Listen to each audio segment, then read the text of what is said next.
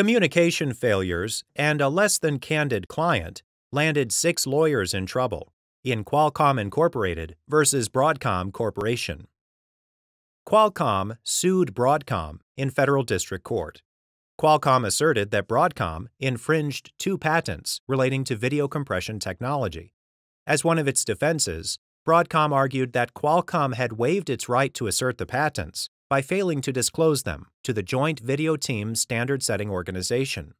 Broadcom argued that Qualcomm's patents were reasonably necessary to practice the H.264 standard the Joint Video Team developed. Qualcomm argued it wasn't obligated to disclose its patents because it hadn't participated in setting the standard. During depositions, Qualcomm employees testified that they hadn't attended Joint Video Team meetings. Qualcomm produced no documents indicating that any of its employees had participated. While preparing for trial, Qualcomm's lawyers found 21 unproduced emails from a Joint Video Team mailing list that included Qualcomm employees.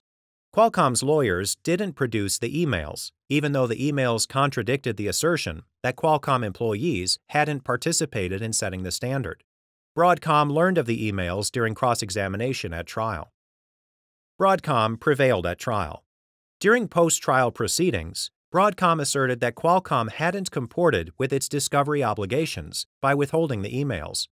Qualcomm agreed to search the emails of its witnesses and ultimately found tens of thousands of unproduced emails showing that Qualcomm employees participated in the Joint Video Team. The district court sanctioned Qualcomm and 6 of its lawyers, fining them $8.5 million. Qualcomm didn't appeal the sanction, but its 6 lawyers sought reconsideration. The district court referred the lawyers' appeal to a magistrate judge for additional discovery and briefing.